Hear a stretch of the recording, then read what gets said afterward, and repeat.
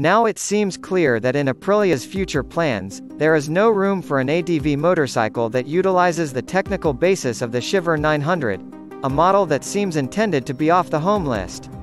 But what if, in a truly theoretical way and without any real discovery, Aprilia handed over all the materials related to the Shiver construction to its Chinese partner, who has already marketed some ex-Aprilia products in the East, given the strong demand in the highest and most technologically advanced cubic motorcycle market? Of course, given the demand, especially in this segment, the Maxi Enduro or crossover version will be prepared, and here maybe we will have a nice Tuareg 900 based on the design concept of Italian designer Oberdan Bezzi. Let's wait and see. We like to imagine it in an aggressive rally version, which refers to the noble 80s of Aprilia. Amazing and very sporty, technically well equipped, lighter than competitors with larger cylinders and more powerful than those with smaller cubes, not only competitive models, but also heavily promoted off-road, right?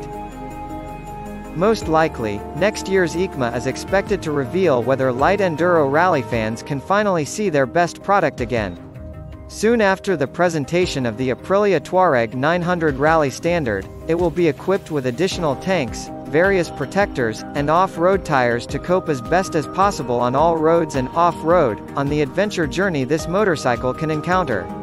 Of course, with a single seat, this equipment can be integrated with a variety of travel accessories, both for cargo transportation as well as for protection and navigation.